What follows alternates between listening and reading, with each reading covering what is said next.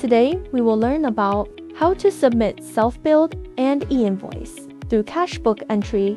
Click on General Ledger, Cash Book Entry, New PV, Issue PV as usual. Click on More. Click on Compound Name.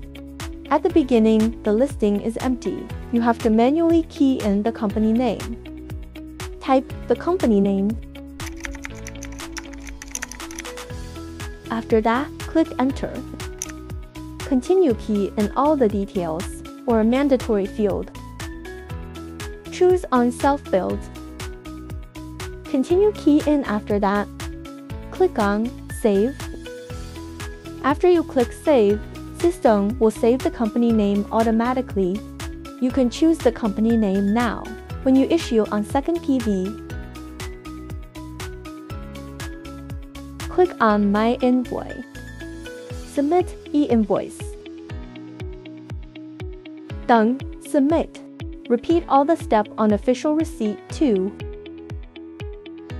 You can also submit Consolidate e-invoice here.